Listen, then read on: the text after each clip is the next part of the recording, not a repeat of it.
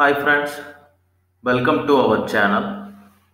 So in this video, we are going to discuss about how to create custom or user-defined exception in Java, as well as we'll discuss about the usage of throw keyword. Already in our previous video, we have discussed the usage of try catch, finally keyword, and throws keyword. In case if you haven't watched that video, the link is available in the description. So please watch that videos to get the clear understanding about how to handle exceptions in Java. So now let us get into this video. So first, before discussing about user-defined exception or custom exception in Java, so first we'll understand what is the usage of throw keyword, and then we'll go for user-defined exception. So let me write a code int a equal to 10/0. So already we are familiar, br sub slash 0, JVM is going to throw arithmetic exception. So I'm repeating once again. So if I divide a number by 0, it is going to throw arithmetic exception. I mean JVM is going to throw this exception. Right. So now in case in a particular situation, if I want to throw the exception manually, so then I will use a keyword throw and the exception object.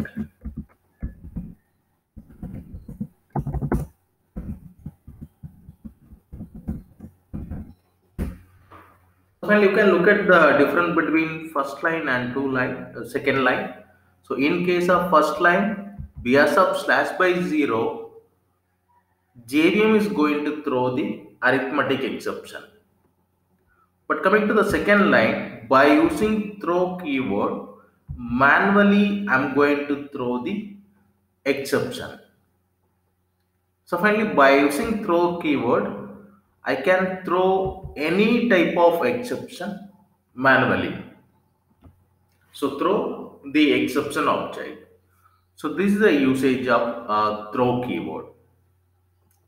So friends, I hope we are clear about what is the usage of throw keyword.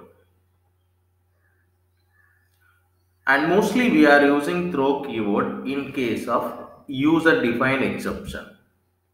So already we know that Java has so many predefined exceptions. In case in a particular situation, based on my application, I may want to create my own exception and then I have to throw my exception. In that case, I will be going for throw keyword. So finally, one thing we have to understand very clearly here, by using throw keyword, I can throw predefined exception as well as I can throw user defined exception. So what is the syntax to throw the exception? Throw keyword and the exception object. The exception object may be a predefined exception or it can be a user defined exception object. Now let us assume that I'm going to create one simple user defined exception or custom exception. Let us assume that I have an application, voter application. So as we are familiar, in case of voting, so the age must be greater than 18. If the age is less than 18, so then the particular age is invalid for vote. So I have so many exception in Java, but there is no exception for age. The same way you can take any scenario. The employee salary must be positive value. It cannot be a negative value. So in that case, I may need a salary exception. The same way, I may accept age as a input. Age must be positive value. Age cannot be negative. So in that case, I need a age exception. So finally, based on my application, I may want to create my own exception. So now, what I am going to, I am just going to create a simple normal class. Let it be age exception. So now you can look at this class. Now age exception is a normal class. But my intention is what? I want to make this age exception class as exception class. So which means I need to get a property or I need to make a inheritance to inherit the property of exception functionality. So what I will do, as we are familiar, I will be going for inheritance by using extends keyword. And as we know already we are familiar, exception is the superclass for all the exception. So finally here you can see now age exception is getting a functionality from exception class. Yes, exception is a superclass for all the exception. So which we have already discussed in our try catch video itself. So finally, by extending this exception class, I can make my classes exception class. So finally, age exception is a type of exception because it is getting a functionality from exception class with the help of extends or inheritance. And in the age exception class, I'm going to override toString method.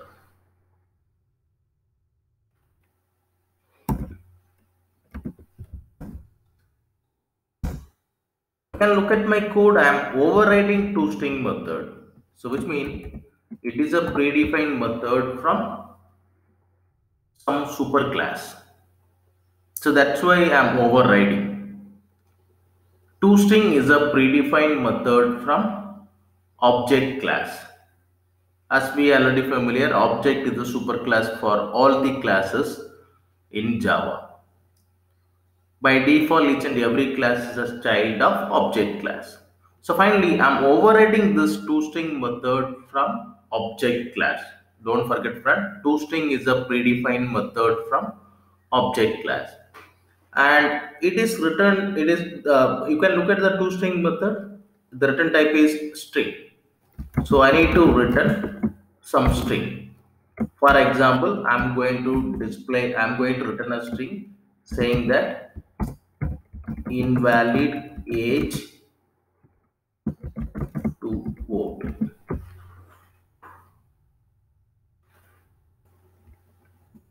Finally, my user defined or custom exception is written. So I'm repeating the point once again.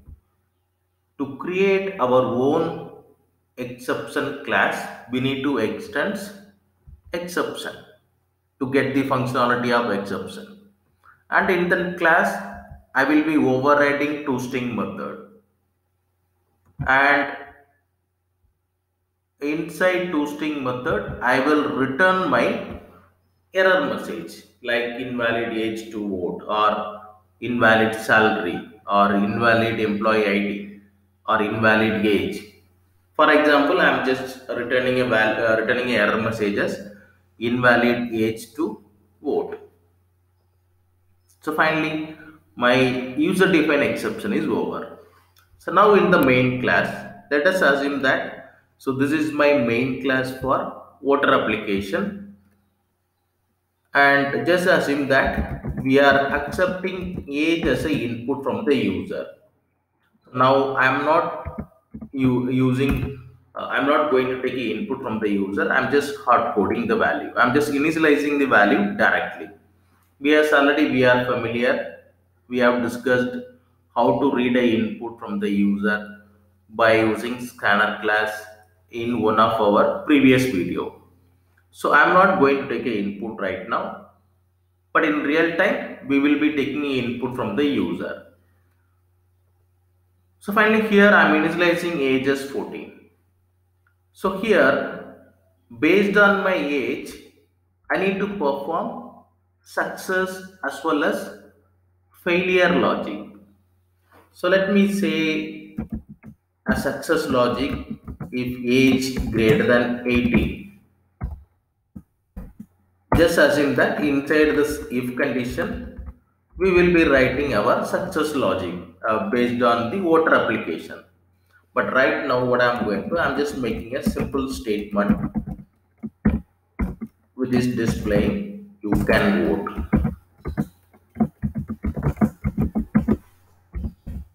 Finally, this is my success logic. Yes, age is valid one. Else,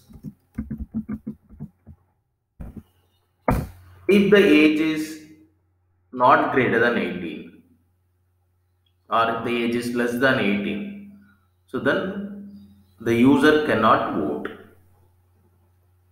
So now in that case, what I have to do? I have to throw my age exception object. So already we have discussed how to throw our own object. I will say throw age exception object.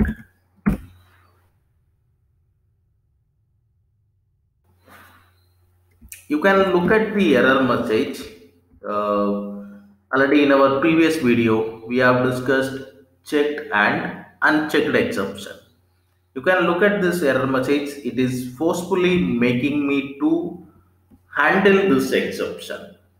So which means by default, all the user defined exceptions are checked exception. We have to handle it by using try catch, or as we discussed in our previous video, I can go for throws declaration, but right now I'm going to make a try catch to handle this exception here itself.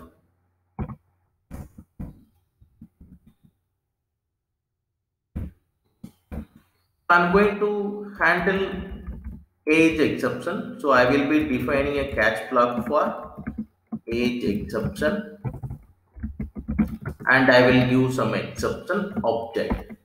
So E is our exception object, and inside this I'm going to display my exception object E. So finally I'm repeating the point once again. So first we have created our custom exception or user defined exception called age exception, and there we have overridden our toString method and we are returning our error message. And in the main business logic part, since it's a voter application, first I will check whether the age is valid or not. If the age is valid, I will be writing my success business logic. Else, I need to throw my exception, my own or my user defined exception. So how we will throw? Throw keyword and the exception object. And by default all the user defined exceptions are checked one, so which means I have to handle it, so that's why I'm coming with try catch. You can look at my catch block. In the catch block I'm defining age exception. I'm defining a catch block for or to handle my own exception called age exception, and E is some object for age exception, and I'm displaying that object. So that's it, friend. Finally, our custom exception is ready. So now let us run. As per our input, it has to come to else spot and it has to throw age exception and it has to display invalid age to vote. Let us verify whether it is throwing our own exception and it is displaying the error message correctly or not. You can look at our output. It is successfully throwing our own exception and it is displaying a message invalid age to vote. So if the input is, for example, a valid age for vote, then it has to execute our if part, nothing but our success business logic. You can see it is saying that you can vote.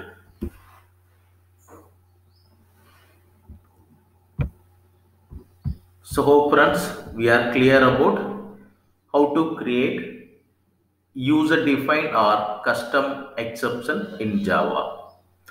And same way, so definitely you will get one doubt over here.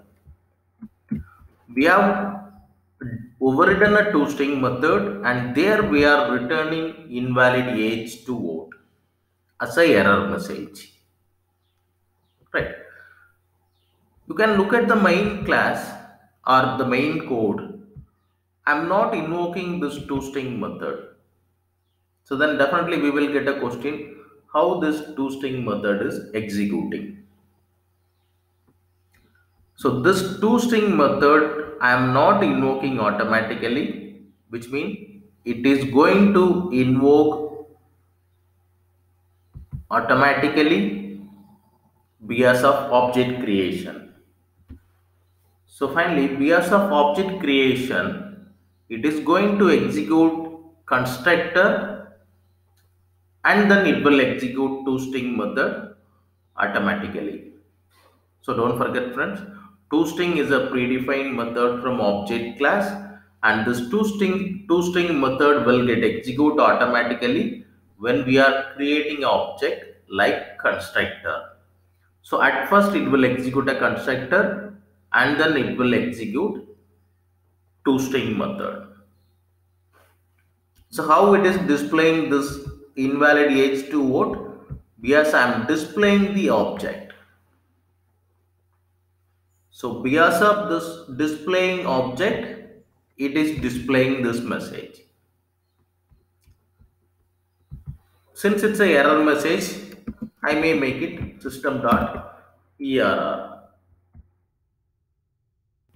If it is required, you can make it system.err because it's a error message.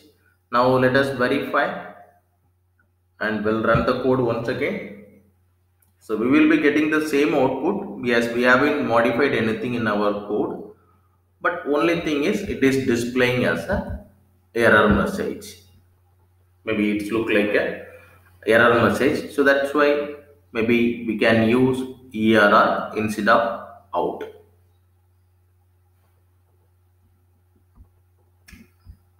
So friends, we are clear about the usage of throw keyword in Java and how to create our own exception and how to throw our own exception by using throw keyword. So thanks friends for watching this video. So if you like this video, please subscribe and click on the bell symbol so that as soon as I upload a new video, you will be getting the notification. Also, you can share it with your friends.